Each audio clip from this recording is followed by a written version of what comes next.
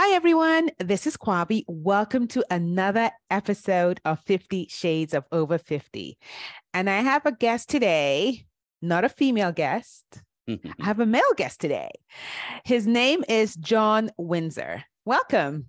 Thank you. I'm so glad to be here. Yay. Thank you so much for Yay. accepting my invitation to come out here. I appreciate Yeah. it.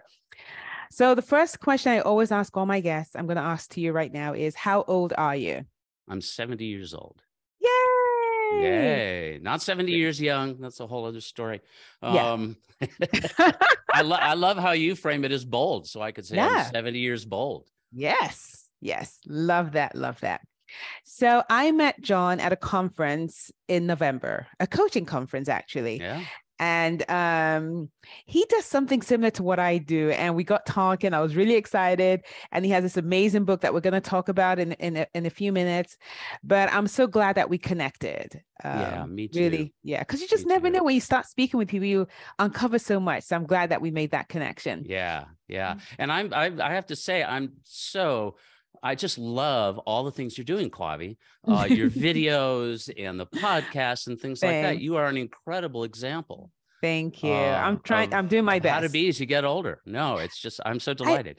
Yeah. And I'm also excited that there are more of us doing this now. I think we do need more people doing this so that we can share that, you know what, when you get older, it doesn't have to be a death sentence. Like, where did that come from? You know? Yeah.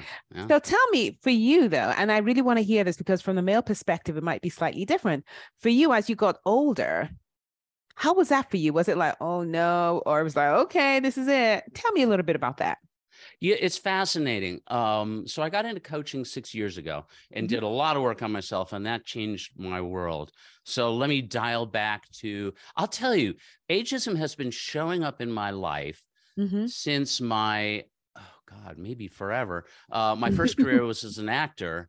And you did say that. Yes. Yeah. On Broadway, and then a little bit in LA. And boy, age is just like, they get really precise about these things. I was always cast younger than my actual age. Didn't bother me. Yeah. But the first time, and actually in my book, which we'll talk about, I have a chapter on oh shit moments in aging. Yeah. When I had these realizations. And the first one was when I started business school at age 32. And I realized, I'm one of the oldest members of the class. And there were a few people that looked at me kind of askance, but ultimately became, nothing. And then I, after business school, went to New York, tried to get into advertising. And they said, well, we don't think you could work for somebody younger than you. This is before all these laws were in place about ageism. But then I worked in New York. I got transferred to London. I was working there, doing great things, met my wife. And then we moved to California, to Silicon Valley. Yeah. And when it came time for me to go find a job, because she said, I'll support you for a year, then you get a job and support me for a year. And it lasted 3 years. And I wrote 2 novels, and I had the extraordinary opportunity to be the stay-at-home parent with 2 babies. It was just nice. So precious. But eventually my wife said, okay, time to change roles. And I couldn't argue. But she thought that I was like 44 at the time. She thought, he'll never be able to get a job at that age. And then I did get a job quickly. And then a bunch of other things happened. Other careers moved to Boulder, Colorado. And there was another occasion where, by now I'm about 60, and I shut down a software business that I had. And my wife thought I should go get a job as a bus driver because she thought that was the only job that I could get, that I wouldn't be aged out of. And I had no idea. And, I was perfect for jobs that I was applying for and wasn't getting selected. Ageism, what did you think was going on, though? What did you think was going on at that time when you weren't getting the jobs that you knew you were qualified for? Great question. Typically what happens is there's an expectation. I mean, I had been a VP of marketing for a Silicon Valley startup. I had had a nice, healthy salary. So they go, I think what happens is people probably look at it and go, well, okay, he's got an MBA from a top school. He's done all of this, but he's older. He's probably not as hip. He's probably going to cost too much, probably wouldn't fit in with our culture. Let's just look at somebody else. Yeah. Don't know. I didn't have the conversations, but that does happen. For whatever reason, ultimately, I didn't become a bus driver. I didn't get one of those jobs. And ultimately found coaching, and it has been the perfect synthesis. It's my 6th career. It's the perfect synthesis of everything I've done before. And so I'm glad those other things didn't happen, even though it hurt at the time, and even though there was pressure on the home front, because I, was struggling to find work for a while. And how did you find coaching? So my wife became a coach. About 10 years ago, and did it for a while, stopped for a while, got back to it. She's got a nice thriving business now. And after I shut down my software business, and I had about a year of looking for jobs and doing consulting gigs on the side and everything, and I suddenly looked at coaching from a new perspective. And she had done a particular exercise with me that I was like, oh, that's really cool. And then when I got into it, it was like, oh, okay, I've found my place. And went through a lot of struggles to just burst through ways that I was holding myself back and not showing up authentically and all these kind of things. You know, you asked about the male perspective. Well, one of the things with the male perspective is we have to come in a certain way. We have to be like this. And we're not completely ourselves. And we don't necessarily bring all that we have to bring to the table. So I had to strip away stuff, and I got like run over by a truck, figuratively and what have you. I'm better for all of that stuff. And then I started, so this is a segue into aging and my focus on it. So I started coaching, and then I ended up in 2019, God, almost 4 years ago, I had this particular cohort of clients who were both men and women who were late 50s, early 60s, really successful careers, top performers, looking at what was coming next, either because they'd been doing it for 30 years and or they knew that they were going to get, not included in meetings and ultimately pushed to the side. Oh, right. But what do you do, right? When you're a high school senior and you're going, what am I going to do with my life? There are resources. When you're 60 and you go, what am I going to do with my life now? There aren't those resources other than, career coaching or something. So I had this one new client, and man, she was bursting with life until she said the word retire. And then it was like watching a balloon deflate. And I said, can I swear on this program? I already did once. You go ahead. I don't, but that's fine. You can. I want you to be completely comfortable. You can bleep it out. I want people to be comfortable, but it is the title of my book ultimately. I know, right? So she deflated, retire. And I said, wow, this word is getting in the way. We need to find a new way to talk about this time in your life. We need to say, fuck retirement and find a new way to talk about this time in your life. And bing, this bell went off. And I said out loud, wow, that'd make a great title for a book. And ultimately, I did write that book. And that's a whole long journey. You've written a book. There it is. My book. Love it. And the thing is, the more I focused on it, Kwavi, and seen how much damage we do to ourselves, how much we limit ourselves. Can you just repeat that for people? Because sometimes we think it's other people and society, but we do that. We do it to ourselves. And the thing is, we've been programmed, most of us, not all of us, but most of us have been programmed since like age 3. If not younger, to hold older people in disregard as Freya. I mean, the thing that just fries me, there's a new thing for all the work to try and make ageism less of a thing. There's like in grade schools, they're having 100-year-old person day. And they invite the parents to dress their, first graders or whatever age they're doing it as old people.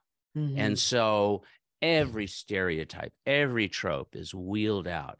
And the parents have such glee. And what it does is it cements in little kids' heads that, oh, old is walking like this. Exactly. And then how about we redefine what that means? I mean, that's my goal.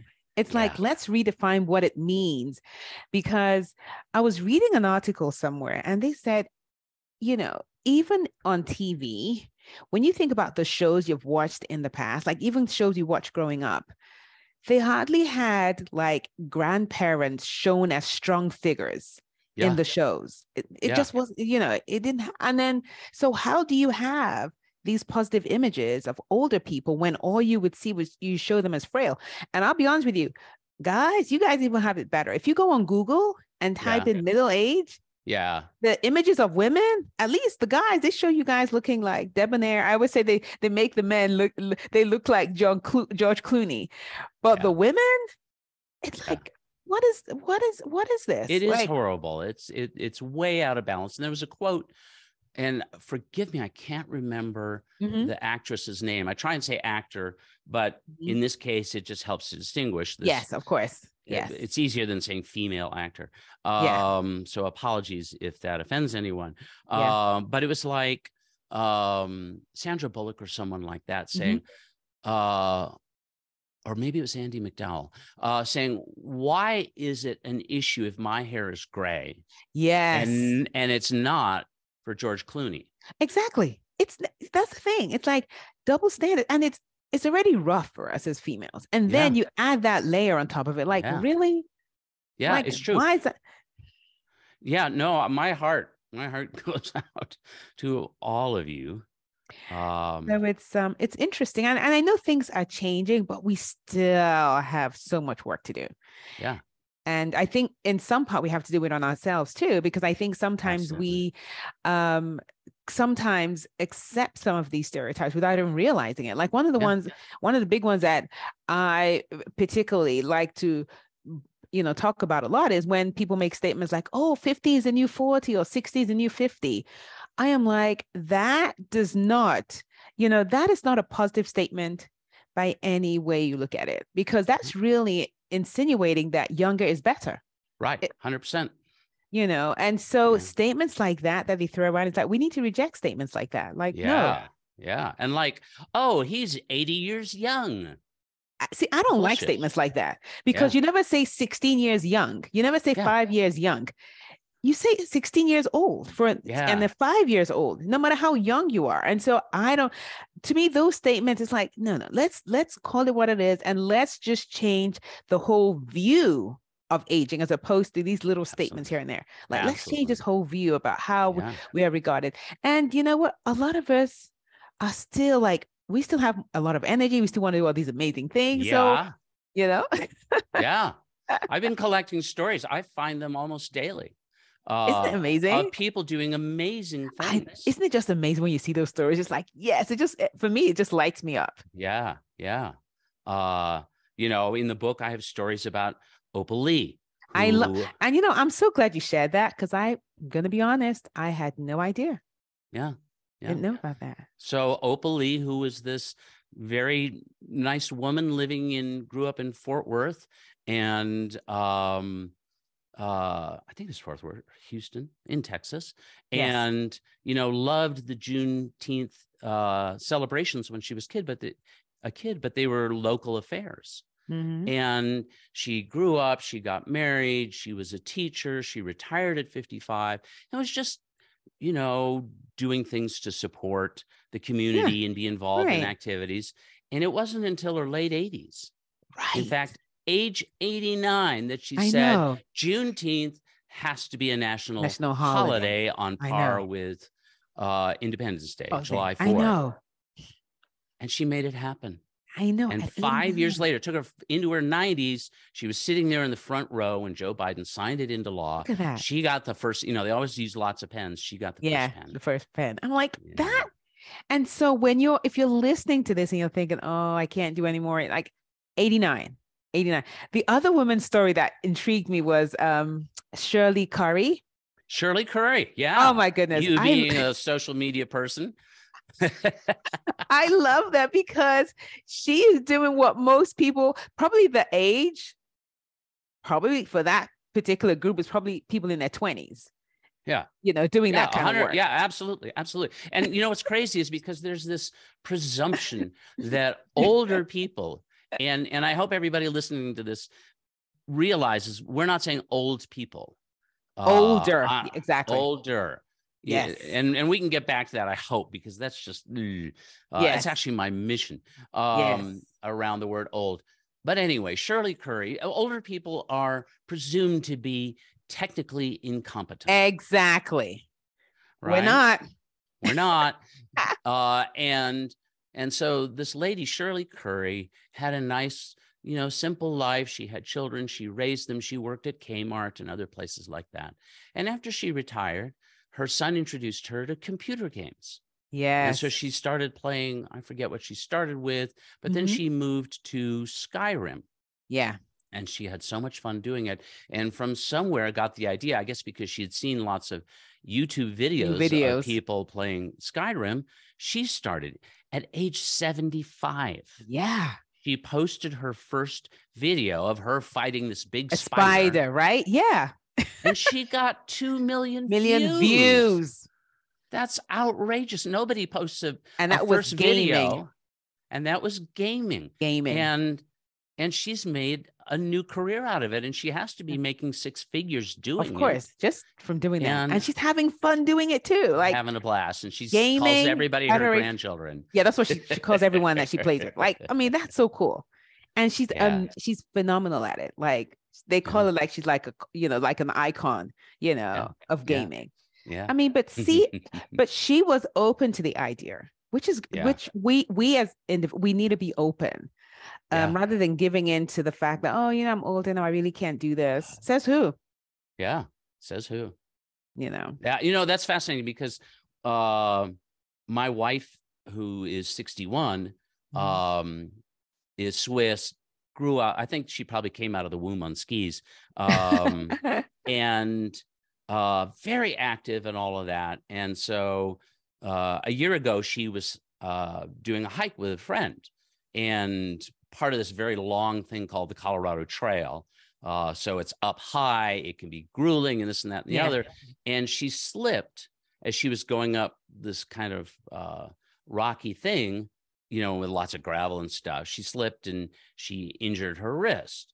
And that night we had dinner with friends, and she was describing what happened. And this woman from the couple said, well, see, a 60-year-old shouldn't be doing those things. Oh, please give me all the scars. I'll take the scars. Yes. But that's the thing. I don't want to live a safe life. Oh, there you go. So it's funny because as I was, getting ready to have this chat,